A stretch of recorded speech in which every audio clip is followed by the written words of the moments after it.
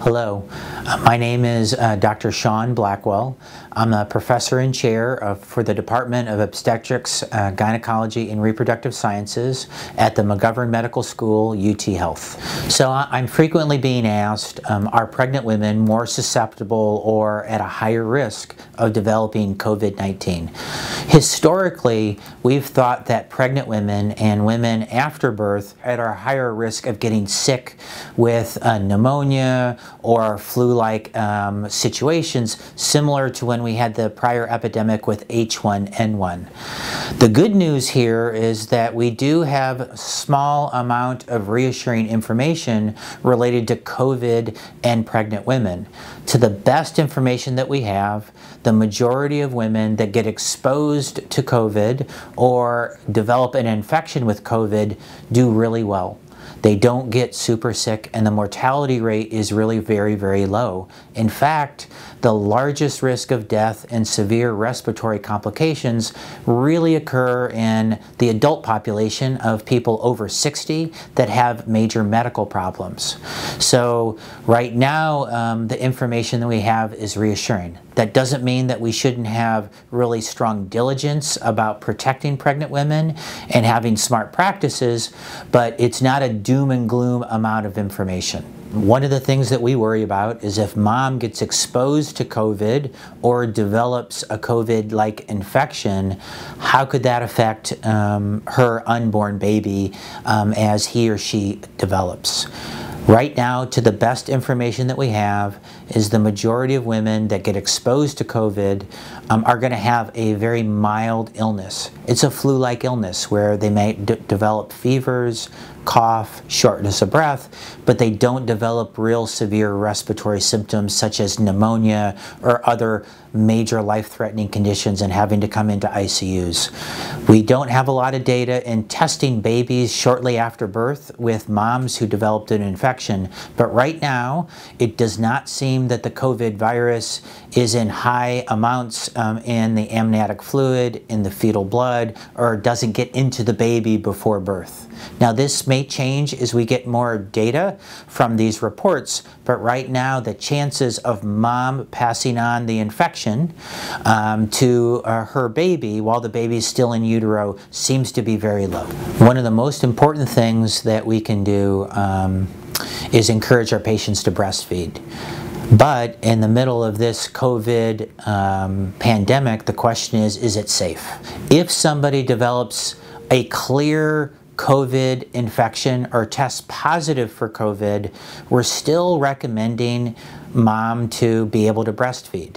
We're recommending a mom a pump and save the milk, and then we would give the baby a bottle separately, or mom would breastfeed using the personal protective equipment in isolation. And we're kind of handling that on a case-by-case basis. So overall, breastfeeding is good. We think breastfeeding is safe, and the current information that we have is that we still should encourage and carry it out. So there's a lot of questions that I'm being asked are how do I say safe? I'm pregnant or I'm postpartum and I've got a newborn.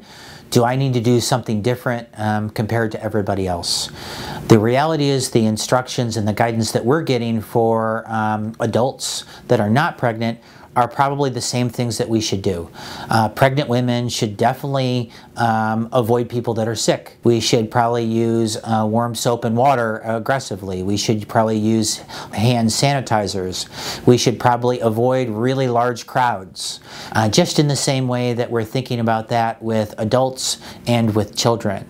I doubt that the guidance will change for pregnant women compared to non-pregnancy, so we should probably follow those guides, and I think that's the best thing to do. So I'm constantly being asked, what do I do if I start getting sick? And the first thing you should do is pick up the phone and call your doctor, your nurse, your midwife, or other healthcare professional, and over the phone talk with them about what's going on. You should take your temperature, see if you're febrile, talk to your healthcare provider about the severity of your symptoms. If you are really having trouble breathing, can't walk from one room to another, are having a productive cough. Those are symptoms that suggest that you are having more of a moderate to more severe medical situation as opposed to a mild situation. And that's why it's really important to call and talk to your healthcare provider. One of the other things that we're having to make adjustments to are who can come and see me when I'm in the hospital, and who are the other people that come and see me and my baby when I get home. All of the hospitals are having to take steps to minimize the number of visitors that can come into the hospital in order to minimize community spread. So that means the hospitals are restricting the number of visitors to either 1 or 2 or potentially 0, depending on which hospital and what else is going on. And that can be very isolating, and that's not what we think about when we're thinking about the family aspects of birth. But that's something that we've got to deal with. You know, certainly, you know, trying to get electronics involved with FaceTime, getting on the phone, doing other things with your iPads, anything to improve communication back and forth if you're feeling isolated is something that we're really trying to encourage and trying to do some workarounds for. Once you get home, you also, I think, have to be smart about who can and can't come to see you and your newborn baby. I'm probably less worried about pregnant women and children getting an infection. I'm worried about your grandparents or your elderly family members being exposed to us. Young people, pregnant moms, and children may be asymptomatic carriers if this community spread happens quite a bit. So we need to be conscious of that with our grandparents and our other family members who are adults over 50 or 60. So I do think that we have to be smart about that and to be conscious about the risks to them. To the best information available, there is not an increased risk of miscarriage, pregnancy loss, stillbirth, or birth defects in women who are exposed to COVID or who develop a COVID infection. So that's good news. The challenge is that we don't have a lot of information, and the scientific information that's being published is rapidly evolving, but so far that we have information that is reassuring. Listen to your doctor.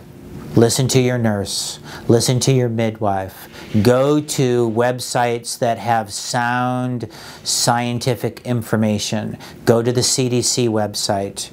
Go to the Society for Maternal Fetal Medicine, American College of Obstetrics and Gynecology webpage. That's going to give you the best medical information. If you hear something, it makes you worried, pick up the phone and call your healthcare provider and go straight to the source, and they'll give you the best, most reliable information that you have.